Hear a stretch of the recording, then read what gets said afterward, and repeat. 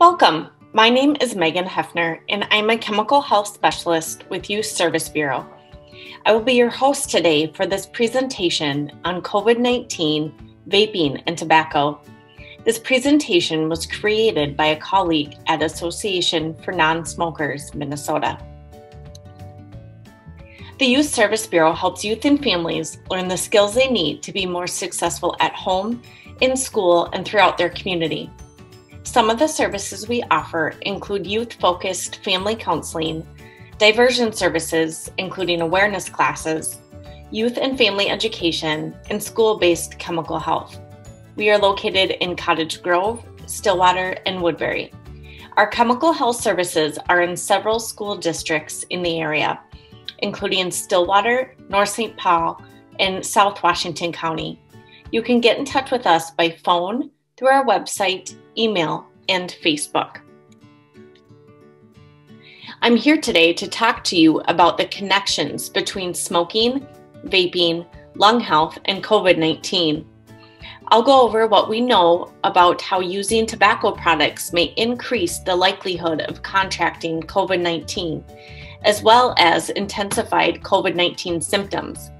Then I'll give an overview of health disparities related to commercial tobacco use and how they overlap with health disparities related to COVID-19. Finally, I'll cover some of the ways that the tobacco industry has exploited the pandemic to sell their products. We will first go over the connections between COVID-19 and tobacco. Here's what we know about COVID-19 and commercial tobacco use. We're learning more every day about COVID-19 and why it affects some people more than others. Cigarette smoking can suppress the immune system and cause heart and lung diseases. Smoking increases a person's risk of getting lung infections and getting sicker from them. The chemicals in cigarette smoke irritate lung tissue and change lung cells. This makes it easier for lung illnesses to take hold. Smoking makes it harder to fight illness and to get better from lung infections. A new study from the University of California, San Francisco finds that smokers with COVID-19 had nearly twice the odds of progressing to severe or critical condition or death compared to those who have never smoked. Nearly 30% of patients with a history of smoking progressed to serious outcomes compared with 17.6% of non-smoking patients, out of an analysis of nearly 12,000 COVID-19 patients. Those who have ever used e-cigarettes are 5 times more likely to contract COVID-19 than those who do not use tobacco products, according to a recent study in the Journal of Adolescent Health. Dual users of cigarettes and e-cigarettes are nearly 7 times more likely to contract the respiratory disease.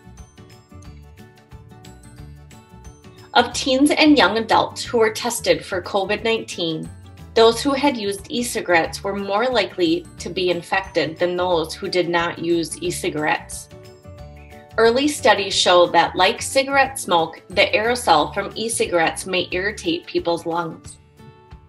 E-cigarette and vape aerosol has heavy metals, fine particles, and other chemicals that can attach to lung tissue, impacting lung health. The risk of spreading COVID-19 increases with behaviors that involve touching the face or mouth and spreading respiratory droplets with breath or spit. Social behaviors such as sharing e-cigarettes or vaping devices can increase transmission of COVID-19. This information applies to smoking tobacco as well as vaping or using e-cigarettes. I am now going to address the health disparities we know about in our community and how they relate to COVID-19. The general health of Minnesotans of color and American Indians is very different from those who are white. General health is also very different in LGBTQ and other communities, such as people with disabilities, those who live in rural communities, and people who are homeless or have unstable housing. Some Minnesotans are part of more than one of these communities. All of these communities experience barriers to having the best health. This results in higher rates of chronic disease, injury, and violence. It is not individual choice that keeps these communities from being as healthy as possible. It is most often the result of unjust conditions in society and being underserved. These unjust barriers to good health are long-standing and built into everyday life and the decisions people make. They can lead to economic instability, higher rates of chronic health conditions, and issues with mental health. These barriers also play a role in the higher impact of COVID-19 on Minnesota's communities of color and American Indians. For example, African Americans are 30 to 36% more likely to die of lung cancer than non-Latinx whites. They are also 53% more likely to die of heart disease. And we know that COVID-19 impacts the lungs and heart and can be worse for those with underlying conditions. Long-standing systemic health and social inequities have put many people from racial and ethnic minority groups at increased risk of getting sick and dying from COVID-19. As mentioned, these unjust barriers to good health are long-standing and built into everyday life and the decisions people make. These barriers play a role in the higher impact of COVID-19 on Minnesota's communities of color and American Indians. Many of the same communities disproportionately affected by COVID-19 are also disproportionately affected by commercial tobacco. For decades, the tobacco industry has targeted children, communities of color, and people who are stressed and struggling. This can lead to addiction and lifelong health conditions that make people more susceptible to a long list of illnesses, including COVID-19. As you can see, the overall average smoking rate is the horizontal line at around 15%. But notice the higher smoking rates in American Indian and Black communities, among those with less education and living in low-income households, those who are LGBTQ, etc. One of the most insidious ways the industry has used targeting to hook communities in is with menthol cigarettes, which are easier to start and harder to quit. Overall, 25% of adults who smoke use menthol, whereas 88% of African Americans, 30% of American Indians, and 35% of LGBTQ individuals who smoke use menthols. COVID, tobacco use, and especially menthol tobacco use are all health inequity issues. Tobacco and e-cigarette companies are exploiting the COVID-19 crisis to market their harmful and addictive products around the world, especially on social media. In the United States, e-cigarette makers and vape shops have engaged in pandemic-themed promotions, such as free giveaways of protective masks with purchases and offering COVID-19 themed discounts. The manufacturer Smoke was giving away masks, hand sanitizer, and toilet paper, according to this post on March 26, 2020 on Instagram. Here's an ad from the Vapor Bar Vape Shop and Vape Lounge in LA, posted on April 3, 2020 on Facebook. Vaping Delights, which is an online vape store, advertised for people to use the code COVID-19 for 19% off on March 22, 2020. SS Vape stores in Maryland and Pennsylvania had an ad to use the code Stay Home to get $5 off on March 25, 2020.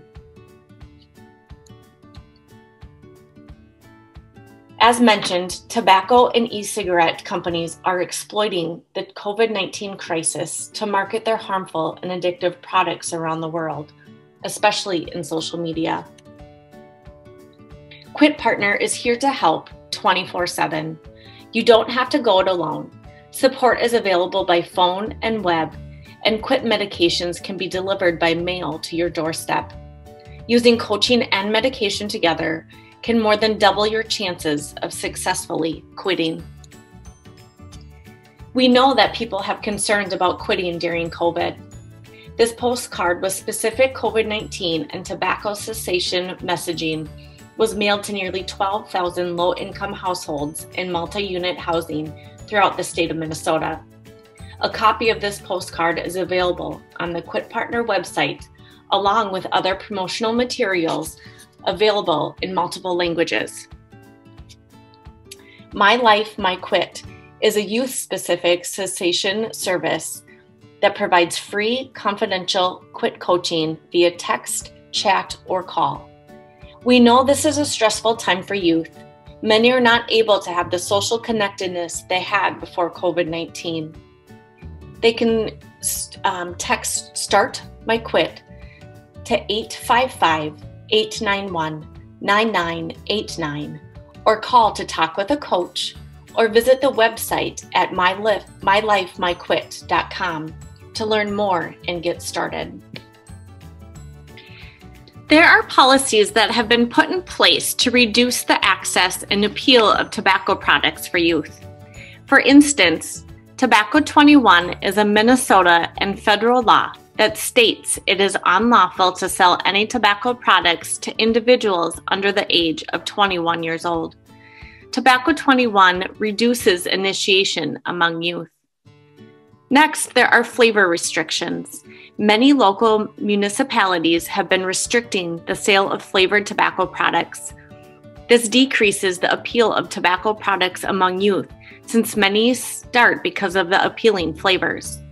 Lastly, there could be price discounting and couponing restrictions. This policy would ban the redemption of coupons and set minimum prices on tobacco products. This would also decrease access since many youth are income sensitive. This policy would keep tobacco prices high. Here we have youth pictured from St. Paul in Arden Hills. Association for Non-Smokers Minnesota is continuously updating their fact sheet to share the most up-to-date information. This can be found on their website at www.ansrmn.org. Thank you for joining us today, and please reach out to the Youth Service Bureau or any of the other resources talked about in this presentation if you have additional questions or would like further information.